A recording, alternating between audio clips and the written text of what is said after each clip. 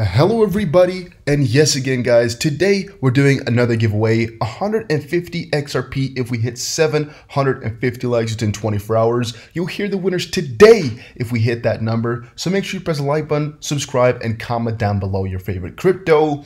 And today we're going to be talking about interest rates, we're going to be talking about the economy, we're going to be talking about the crisis, we're going to be talking about retirement, because it has been a huge day with some definitely some crazy stuff happening and going on. So guys, if you're interested in that, make sure you keep watching as it's going to be a very interesting episode. Now, first of all, I got to give you guys a little bit of a look at what interest rates really are. Well, no, I got to look at what negative interest rates really are and low interest rates. Well, with negative interest rates, banks charge you interest to keep cash with them rather than paying you interest. Negative interest rates might be seen during deflationary periods when people or institutions are inclined to hoard money rather than spend or lend it. The negative interest rate is meant to be an incentive for banks to make loans during a period in which they would rather hang on to funds. So I hope you guys can already see a little bit of the connection to XRP here. Why? I'll explain in a second, but first let's dive a little bit deeper into the definition here and how I see this connecting to the rest of what we've been talking about for the last couple of days. So when do you see negative interest rates? Well, you see them mostly during deflationary periods. Now, we've already discussed here that deflationary periods, yeah, that's not going to be happening. We're most likely expecting some really heavy inflation.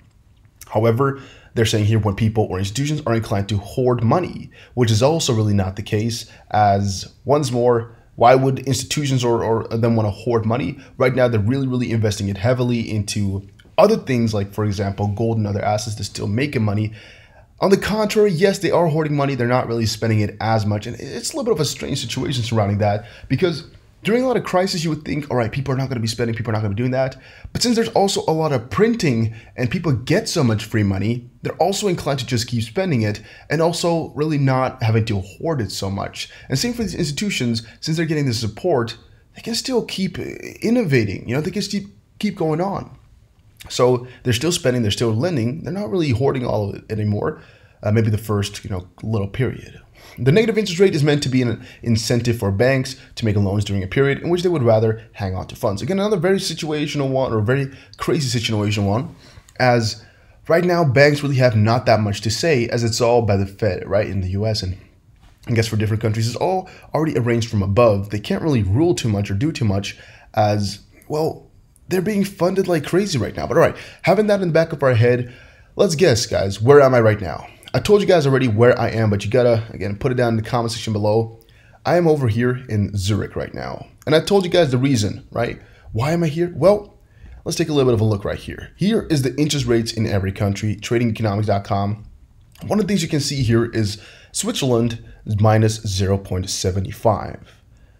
Why is that so? Why is that going on? While most of these European countries all have zero, and right now the United States is also talking about keeping it low or even at zero. I don't really know exactly what they're going to go for, either 0 or 0.25. As you can see here, the Federal Reserve left the target range for its federal funds rate unchanged at 0 to 0.25% on July 29th, 2020 as expected. Policymakers reiterated that the Fed is committed to using its full range of tools to support the U.S. economy and repeated the CV pandemic poses considerable risk to the economic outlook over the medium term. The federal funds rate will remain near zero until the economy has weathered recent events and is on track to achieve its maximum employment and price stability goals. Policymakers also pledged to maintain the bond purchases and the array of lending and liquidity programs, at least at the current pace. And by the way, this one, that they maintain the bond purchases and all of that, is actually very important for the bigger picture here, as I explained earlier, where if they were to stop it or were to deteriorate, your whole economy would fall or collapse even earlier. Meanwhile, the central bank announced the extension of its dollar liquidity swap lines and the temporary repurchase agreement facility for foreign and international monetary authorities through March 31st, 2021.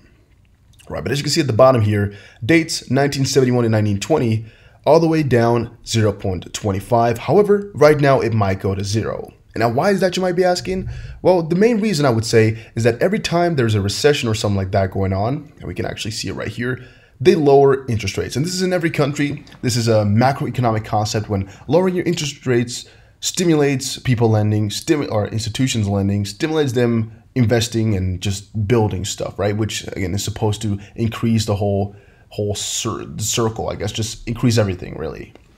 However, everything changes when you get to zero for a longer time or below zero, because of a lot of reasons. Actually, let's not get too far into that. Just trust me on this one. And also, it changes once more if the whole world were to have either a zero or a minus, so negative interest rate. But that's again a story for another day that I've explained partially. But it would change the game, and it's very, very, very, very strange and very speculational.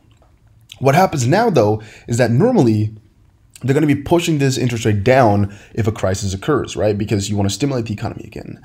However, right now, there's a lot of macroeconomists and people just really that I talk to debating on whether or not the crisis has already come and already been over, right? For stocks, it looks like it's already been over and all of that. And I guess the chart here for funds rate also kind of looks the same because, well, they dropped it all the way to where it can. They can't really put it any lower to incentivize people to invest. And thus, really, at this point, we're at the bare bottom. But what happens now if there comes another bigger crisis or even something worse? And it's really kind of funny because thinking about it like here, it will be very, very bad for the US if the crash were to go even further, or if the crash were to come on, because there's really not much to do. However, and again, that's why a lot of you guys came here, I find it really, really interesting to see how it affects negative interest rates, because normally, once they're negative, it's really hard to get them up. That's one thing. But also, if the economy is doing bad, you can't lower them anymore because that has no effect. Again, trust me on that one already now. If you're negative or you're already having a negative interest rate, it doesn't work. However, as I just said, the crisis is going to be really, really bad for the US, really, really bad for everything surrounding that. However, it will be very, very positive for things like gold, things like crypto, and let's see. Why has been the best crisis for gold, right? I guess you can already understand why it's been one of the best crises for gold, because gold went to an all-time high. Gold did crazy, just ridiculously crazy.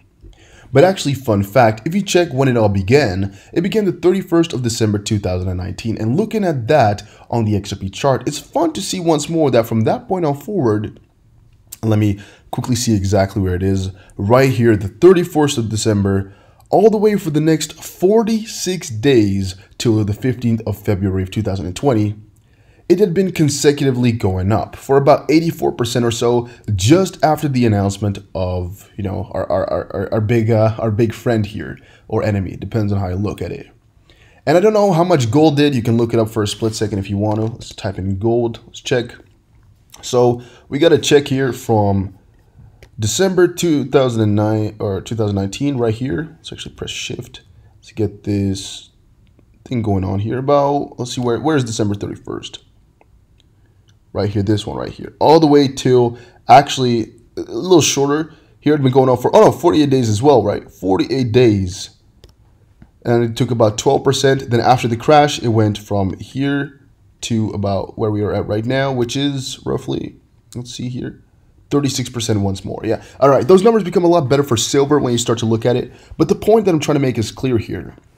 This crisis, which did a lot of bad things for a lot of stocks and even for gold and all of that, in the end, it did very, very, very, very, very well for our crypto and our gold and our safe havens. You know, the things that we don't normally invest to, but we invest to as a kind of a counter against normal stocks and all of that.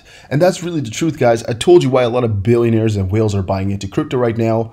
First of all, because it's been legalized. I mean, the framework is getting better and better and better piece by piece. They're not that afraid anymore of it all. They're making sure that the system is ready for the ultimate deployment. And with ultimate deployment, I mean everybody hopping on, banks really buying into cryptocurrency a lot, institutional investors just seeing it as normal and all of that. At this point, we're not really there yet, but we're getting there. You know, we're really, really getting there. And this is all just small pieces towards the end goal.